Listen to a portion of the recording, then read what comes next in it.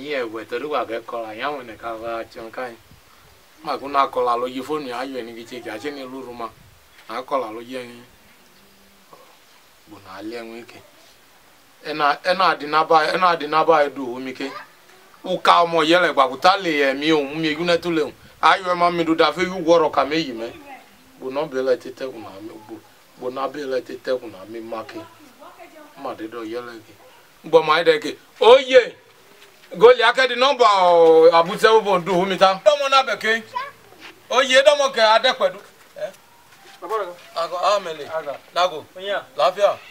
agwa me gafara ke ya ma kwetelu ke wane ke da kwetelu la lete mi dene ka ke tatu mi yugo kuwula nago me gba amele lafia ugbo edo no yoko baba ni ide jonu gumi re onuku order wa chukolo ta aki wunyin ari edo mi o ma gala ije ma gala de no o me gbera de o baba baba ni ni anyi ego e ma kini o mi awa e ka ma ka ki ya bia wa ya mu no yo ma pe chegweru ne ka ko te wi yi ta baba ago me gba eni ide chole kwa baba and en ka na aso yi ne so aki o ka to mi le gba kini abon do ma mere ye mi yan ke kan woman to ya won achunu gwe mi ade se ngina mo la again ka ki to ki ka lu ugbo aki fi ocho no gi yo kan ne lopia ita te keni ke yugo a en ji ka mi de baba o agba o la gumele ai se nyu abudu unege do wa maye ge no e ma kokwa okpa chi kite yo mi la ichoka me ge chi len ba ki cha len ya no ka duko na si ki ada pulo ho da go ni ba ki cha len ya ku na ni ta ya wait ya gbene hun ya gbon wait come you either know for come is a come abeg discuss is a discuss abeg talk is a talk agba na dollar maye ge no ama ki ebo bi ogbele che peter me no buko ki ma o de pi oni o la le o mele ba cha le ni de baba ge mi o so we wi ena ki tolo ha ko tun ya yipun da na re yigala mi e wa ha to kada igbele obuko ma o de pi obuko ki ma o de pi oni o la le o mele en ki ku na pita e ja ka ki nene ki wo ye chu ado ni ron ena re yigala mi ena ke da wo ya uwe ji fo medo ene ka ki cha ke wu da la le den baba uche nginu mo gen le uche mo gba na me eje mo gba na me ini anya egule ni ini hayin to ula egume mda anya dumile na lu le yo no to de yo ato hari yo no ngbo ile ni anyi o hobru kuto mo la kulo ta ku me gbere mi o baba aya de me de untu mi o ile ni anyi oyuba me te ni lo yan bi o yi baba iyo ga na yi che o ga na yo yan ye ne iyo ya ke mu ubi ga go tu bi le omo omo ise ti bi anege to agwa amele to agwa ago gbo wa le brother language is a language you either know for verse is a no verse is a speak ama ka un ka ki che nwe si aligala ita ama ka un la le ne oyin ama ka un ma je nwe tin ke nu ni la le le ka ki che nge chi ta. What is your tribe? A church is your tribe. Ebira ma ho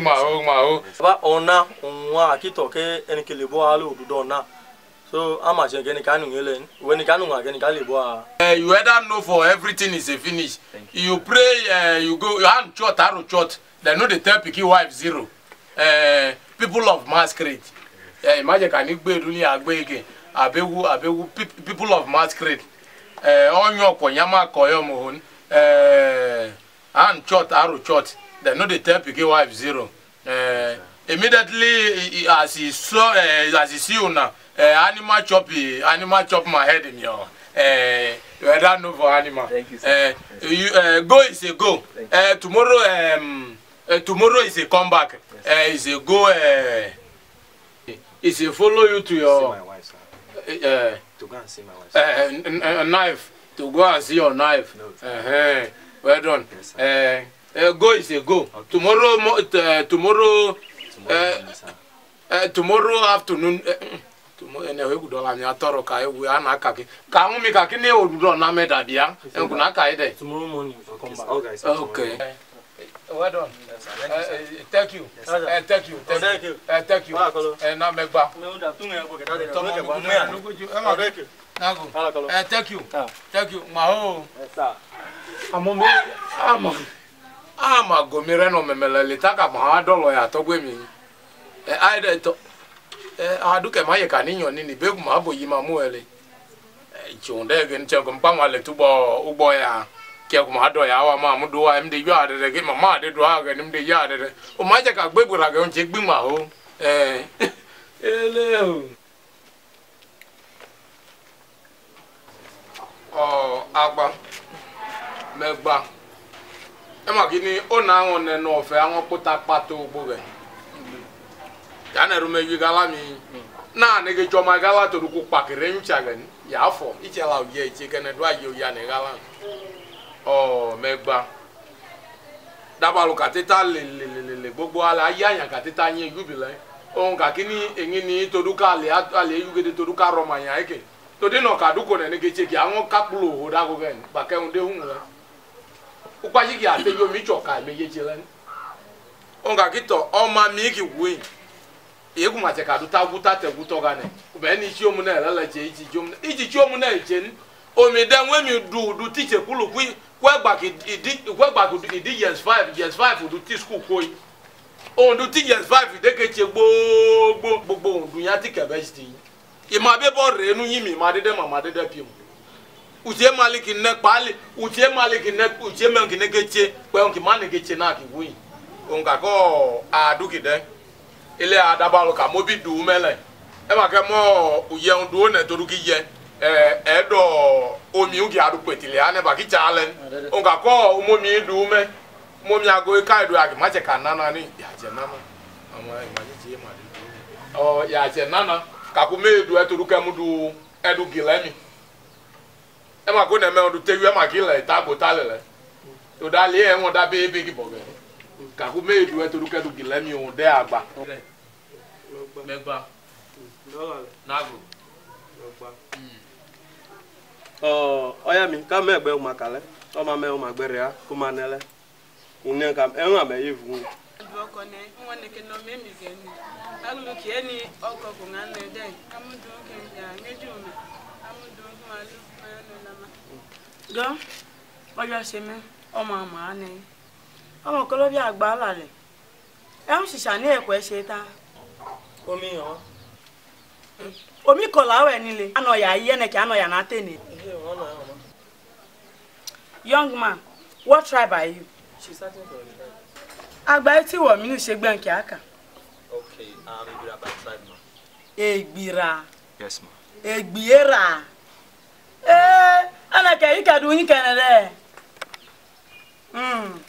Agba. Go gbogu eva. Ole nka me bobula ijoku me ya guta te guto ga ne ka mo ma ku nu oyijo ere. Ile akojo na kini adoma yo ichom ne toruki na adoma ichom ne toruki na kuma acho bata igala je na do ho kine ge do ma ngi adu ichom ne ge ane itori je ma kuma ne ke chwo ndu gbo ge alolen o me ya ka ma ya kini amado mama ichom ne na ni e o me che ko yokolo ma bo ni ko ya tapa no yi ere o ya tapa no yi ma ere amo ma yokolo ma ya gbo ewu ge da alolen ile ele ki wai apopo mu toruka du toruki da alon agba dabalu ke male wo no black wo wala mi do yi e potan imacha ala ni akumejo kumeja ka kini on lale do ma wa kichi omu na toruka la kinani ugbigala monu ki ya mola toruki no ya de